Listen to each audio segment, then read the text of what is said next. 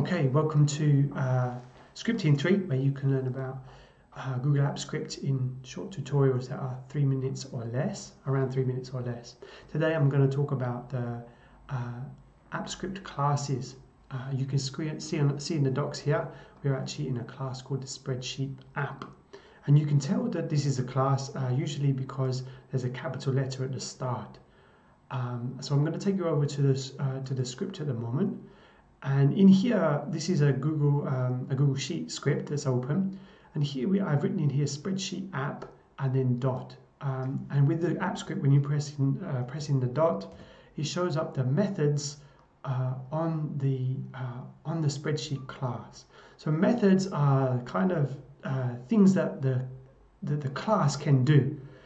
You can say, look, I'm calling this spreadsheet main big function. I'm calling that, and then I'm saying, look, I've got that now, and then I want to access the other parts that it can do.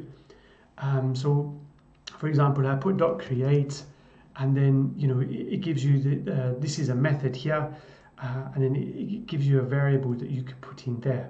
So what is this class? So imagine like this, that in the big library of code for Appscript, there is something that looks like this class spreadsheet. This is actually writing in ES6. There are different ways to write it, but this is one of the latest ways to write it in JavaScript.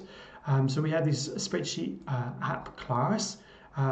There's some function, something called a constructor, which actually helps to generate a new what's called a new instance.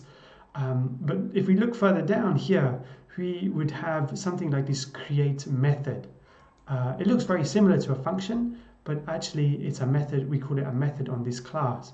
But all you need to know is that this is available.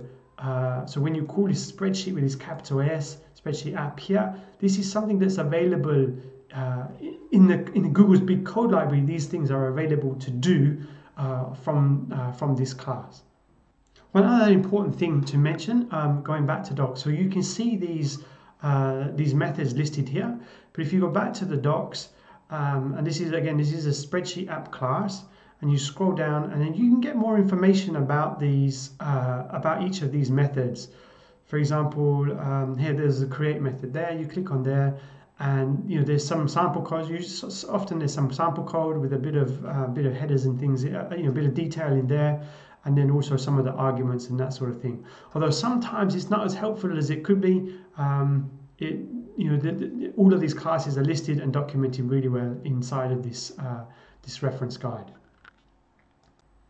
And you'll see that there are lots of, if you press dot, then you can look down, and there's lots of other different methods that you can look at. In other videos, I will talk about these methods and what they actually do. I hope that was helpful.